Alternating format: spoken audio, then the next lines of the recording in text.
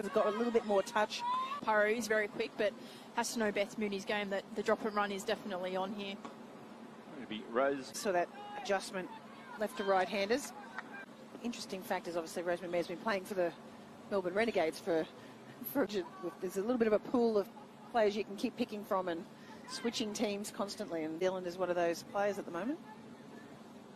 I think she played the first few games for them, and now she's back in the Stars. Yeah, it's an interesting one, isn't it? Yeah, I must admit, season 2020 could bring. I was second-guessing myself. I went, there's not two Rosemary Mairs, is there? So, no, and a few of them might get called up late to come in over because she's been really impressive.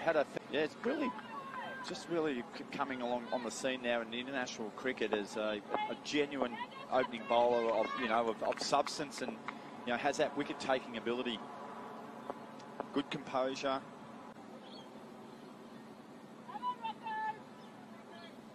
150 is the target. It's no wicket for 8. We're halfway through the second over. Belted, and you've got a little bit more time to be able to... As Mair bowls now.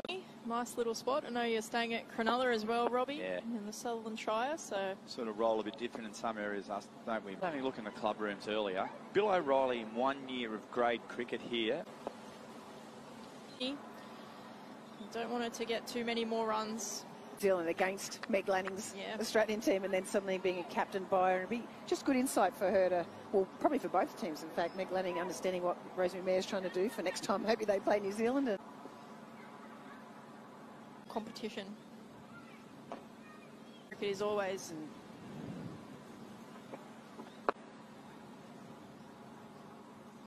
And we see a change of bowler here. Rosemary Mair coming back on. Obviously, Meg Lanning seeing this as a big over. They've got over, probably home and host, the Scorchers, so just an interesting turn in this game.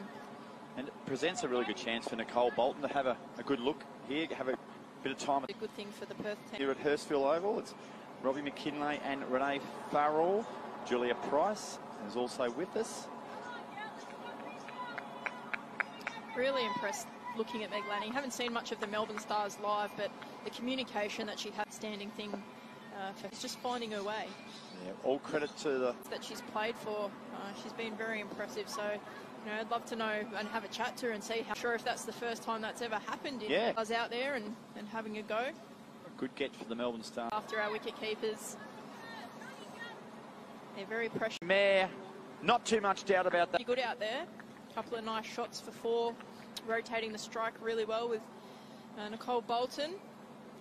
Yeah, it already had 2 boundaries off that over, but again, full credit to the bowling of Rosemary Mair. They've got a caught at the crease, so good comeback. So we have gone 12 overs, and it is 3 for 92. To people, 29, she's been batting very well, very sensibly early on.